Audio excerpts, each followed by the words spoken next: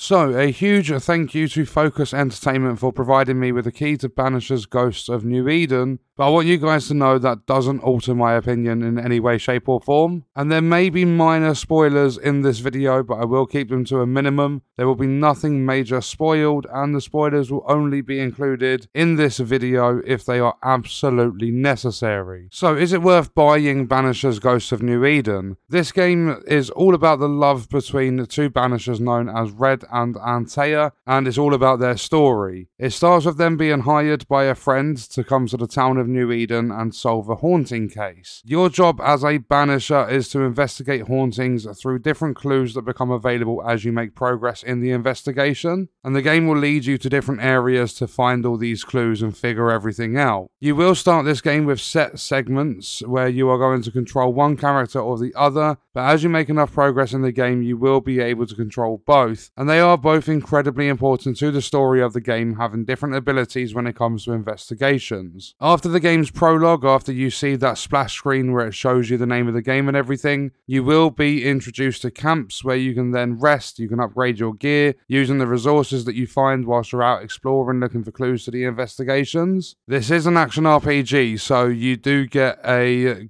full-on gear system where you get upgrades, and it goes up to like relic where you've got, I think there's 7 different levels to gear pieces, but you've also got a skill tree which unlocks new abilities for combat and things like that. And you are later told to start making choices in the game, your own choices that come with their very own consequences, and you're going to have an ultimate goal that you as the player decide. Investigations will be more player controlled as you decide the outcome, and you will need to swear an oath for the route that you've chose. However, you are able to change your mind later on for each investigation, but that is going to affect how the game plays out. It's a very player-based game. You decide how this story sort of pans out. Combat in the game is interesting. Having its parry system, you've got the ability to deal more damage to certain enemies based on the character you're currently using. But that is where the best part of combat is present, and I'm going to say the worst as well. When you have the ability to use both characters, you can synergise to deal with the enemies, and both characters play off each other really well in the combat. You do have a few different enemy types, at least early in the game, that you're able to deal with during combat, but it does get a little bit annoying, which is the worst part of it, having Antea constantly asking you to let her do the fighting. When you're controlling Red, you've constantly got Antea saying, "Oh, come on, let me have a go," and like all these different things. Like, she constantly wants to be involved with the fighting, and it does get a little bit irritating. I did have a couple of major lag spikes. Like, I thought the game was going to completely lock up and crash. It didn't, however, it did manage to recover, but I did have a couple of major lag spikes that happened a few hours into the game, but they should be ironed out, as I've been told the game is going to get a day 1 patch. These were not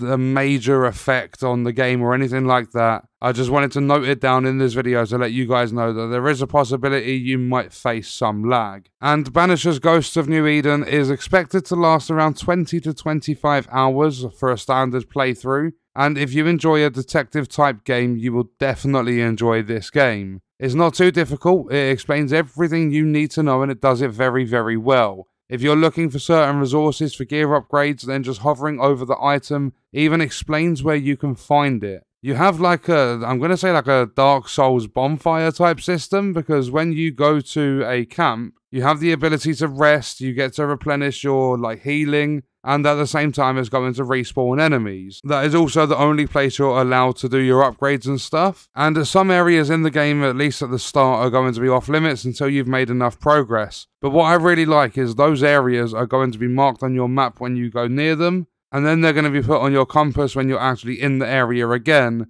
just to make it easier to remember where those areas are. So you find your first area, it's off limits, you make enough progress in the game to be able to actually explore that area, you then go back to the sort of like general area where you found it, and it'll be marked on your compass to show you exactly where to go, and just so that you remember which part of the map it's on, it will be marked on your map as well. So Banishers Ghosts of New Eden is going to set you back £45 on Steam, and it is going to release tomorrow, the 13th of Feb. So to answer the question of is it worth buying, I'm going to say yes. If you enjoy this type of game, they have done it very well. The story is compelling, however not perfect. There are some parts that feel out of place or quite awkward at times, but there aren't too many of those. The story's actually really intriguing. And like, typically when it comes to games like this, I'm skipping all the cutscenes and stuff, but they managed to draw me in enough and get my attention so that I wasn't skipping them. I actually got myself involved in the story, and it plays out very well. And the gameplay in this one definitely gets more exciting as you begin to start developing the story. But not only that, the game looks good as well. And it only has technical hiccups every now and then, or at least it did during my time with the review build of the game. So again, a massive thank you to Focus Entertainment for providing me with a key to play the game early. And that is going to do it for this video. Let me know your thoughts and stuff about Banishers Ghosts of New Eden in the comments. I will see you guys in the next one. I hope you enjoyed it.